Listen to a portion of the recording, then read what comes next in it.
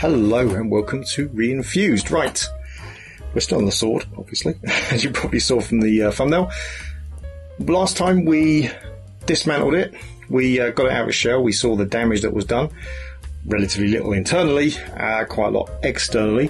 So what we're going to do on this one is we're just going to take a look at that external shell. We're going to try a couple of things to sort that rust out, and probably end up with the most extreme version of a repair, and we'll probably take a little look at the power supply at the end as well, although we won't do much. We'll just go over what we're going to plan to do for that. I've got slightly bigger plans than just replacing it with an easy way. Let's try and make it a lot harder. So yeah, we're almost I guess at the point where we can start actually trying to get this thing to work as well. By the end of this one, we should be quite close to putting the thing back together. Anyway, let's get on.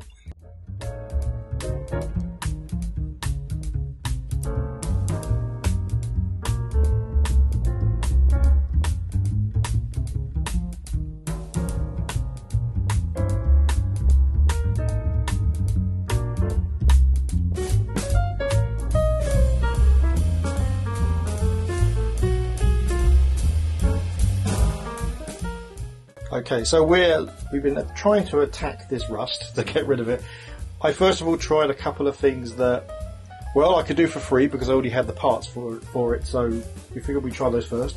I was fairly sure they weren't going to work on this rust because it's fairly ground in, but so I didn't bother recording them, but yeah, I figured we'd try them anyway. So we tried white vinegar, which can sometimes help with removing rust, and we tried WD-40, which is here somewhere, which also can sometimes get rid of rust, which means we've got an interesting smell here.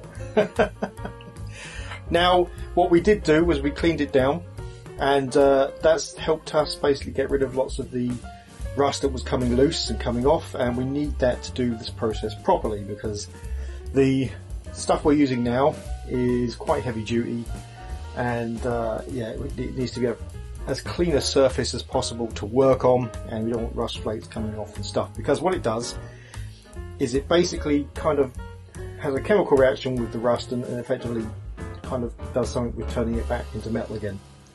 I'll be honest, I don't know entirely, but it's an interesting thing anyway. So there's lots of them, there are tons of these things, so we've just chosen one. We've chosen this one, which is a Hammerite one. Obviously no spawn, because any advertising company that decided to pay us money would be throwing it very much into a drain. So yeah, but we're using this one, but there's lots of others out there, and yeah, just need to do some preparation. The cleaning was part of that preparation, and now we have to shake this up, do it off camera because it's never going to look right, and then we need to, this is going to be good, my voice is going to go all squirrely now because I'm shaking this thing as well, put it into a plastic container, plastic because obviously it has a reaction with metal, and then apply it with a paintbrush. This is a paintbrush is wrong entirely. It's got a metal thing on there which, as we just said, reacts with this stuff, but also it's very small, but it's what I've got, so it's what I'm using. It should be fine. Now this has got an interesting one because you know if it's working on the rust because it turns a different colour as you put it on, so you know almost immediately if it's working. If not, you kind of leave it on there and then reapply later on. So that's what we're going to do. It may take more than one or two, and we need to try and get as much of it in one go as possible. Just the one side obviously, and you can't reuse any that you put in here. You can't put it back in because it's been exposed to the environment. So yeah, we're going to have to put as much in here as we know we're going to need to cover this thing, but try not to do too much. That's an almost impossible ask, so guess we're just going to go with it. Oh bloody hell. Okay, yeah, it looks like a yacht milkshake. Anyway, there we are. That's a fair amount, so let's see what we can do with that. Right, guess we'll just start applying it, Bob Ross style.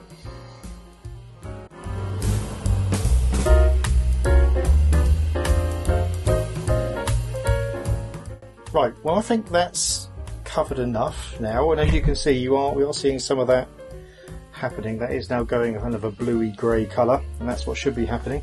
So now we need to, what do we need to do? I should probably read the instructions about. Right, Watch as the hammerite crust turns black-blue. Whilst reacting with the rust, the variation does not change, reapply within 1 hour.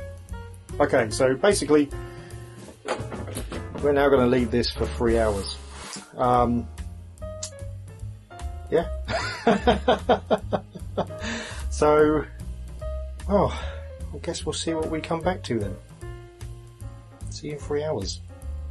Now you're probably thinking, this just looks worse, because that's what I thought as well. But this is normal. This is what this is supposed to do. So what it's done is it's converted the rust to what it calls stable metal elements or some nonsense like that. And what that basically means is that the rust won't get worse and it won't start flaking off and stuff. And so it should be safe to sort out in many ways. So what we need to do really is we need to sand this down to make it nice and flat, and then we need to repaint it, and that's how we'll get rid of that rust completely. We won't do that now.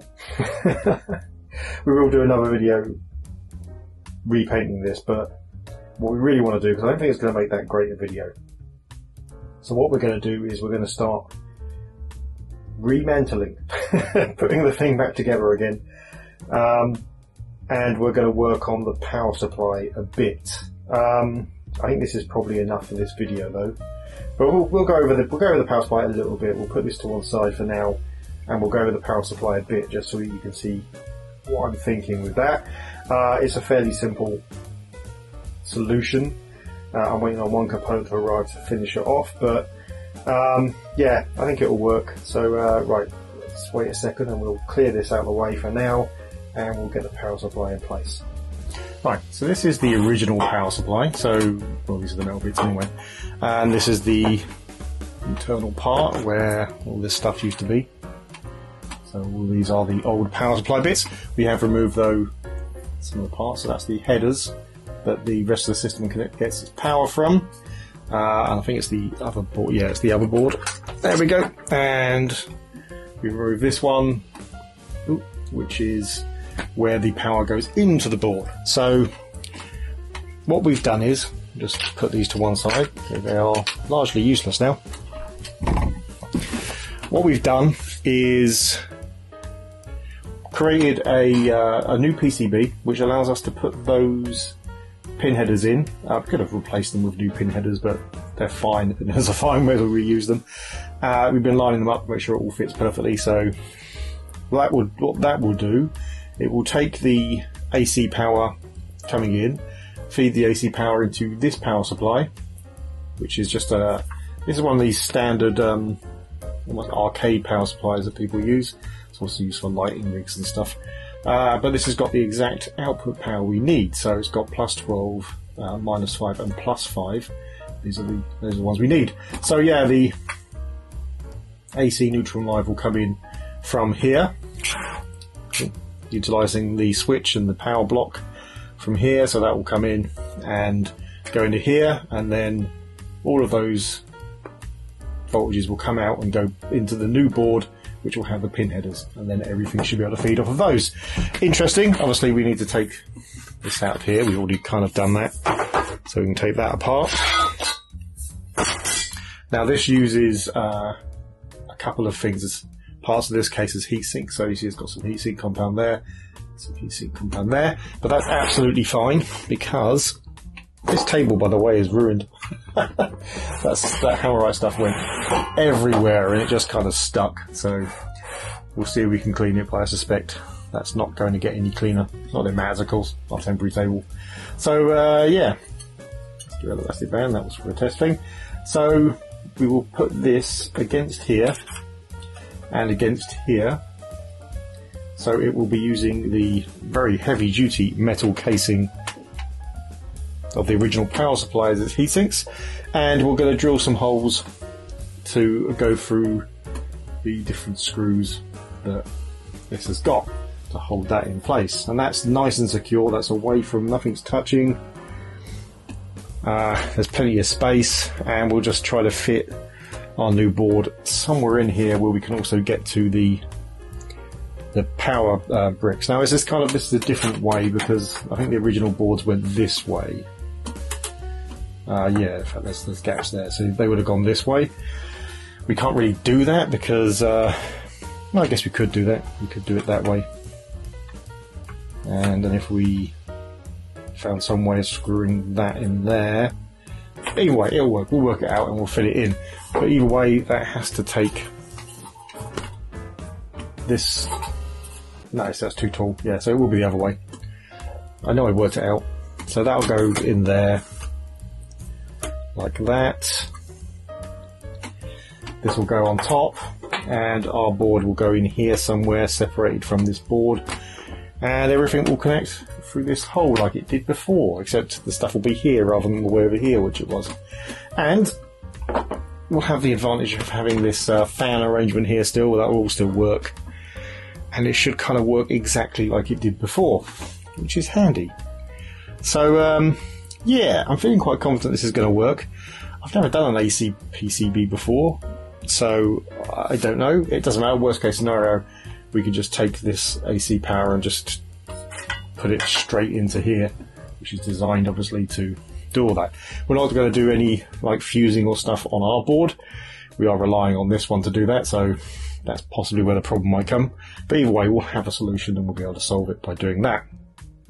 So yeah, it should work. And yeah, it's coming together. So we'll do this power board next, hopefully, if the PCB arrives. Once we've done this power board, we will start to reassemble the machine, and then we will work out how to get a picture out of it for a start, and then just get it connected to a screen so we can see if anything happens. Should be fun. Okay, thanks for watching. If you like the video, please hit like. If you really like the video, please hit subscribe. If you didn't like the video or you have something else to say, then please leave it in the comments below. See you next time.